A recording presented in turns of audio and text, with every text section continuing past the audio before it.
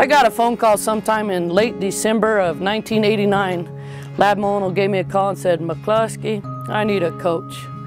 So it was January 1st, 1990. I was late for the first meeting because I'd never heard that there was an orientation meeting to start. By the time I got here, Eastern Arizona College hired a kid with absolutely no resume, no experience, and took a big chance on me. We started out coaching softball and working in the wellness center, and it has just been amazing the time that we've spent here at EAC. The amount of kids that go through this college, the kids that come through Eastern Arizona College are just the greatest students on campus.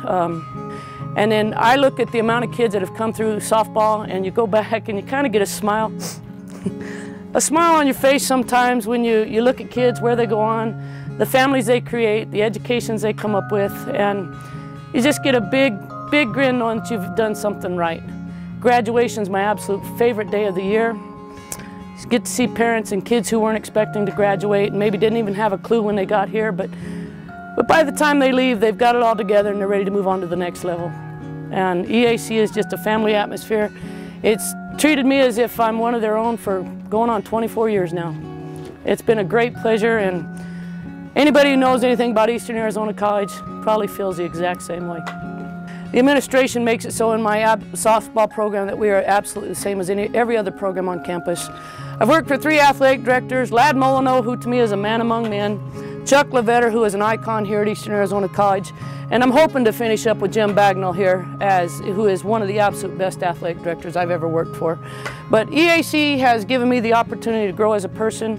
Some people think of a job as a job and a daily grind. I smile every day to go to work to the Wellness Center and see the same people I've seen for the last 20 years. It's amazing that the people that come up, we still shake hands. We talk about everything that's going on. You know, it's just, this is not a job to me, this is fun. EAC softball is at a point in their career right now that we're actually getting ready for the Region 1 playoffs. And we're in a situation to where we could easily win this thing, or we could easily go out in the first round. But it's a great little team.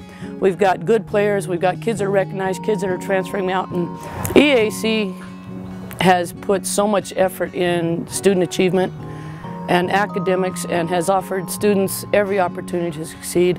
And our softball program just goes hand in hand with that. We get kids who come here and they have no idea, first-generation student. Nobody in their family's ever graduated, and they're finally getting their credits together, and they are getting to graduation, and they're able to transfer. And those kids are the ones that make it all worthwhile. It's not the ones that come in with the great goals, knowing what they're going to do. It's the ones that haven't got a clue, and when they succeed and get to graduation day and get transferred on, that would only be possible in a place that actually wants to treat their students as family. Out of 24 years of softball, we're averaging about 20 kids a year. It's been an absolutely fantastic trip. I am Kate McCluskey, and I'm proud to be a fighting Gila Monster.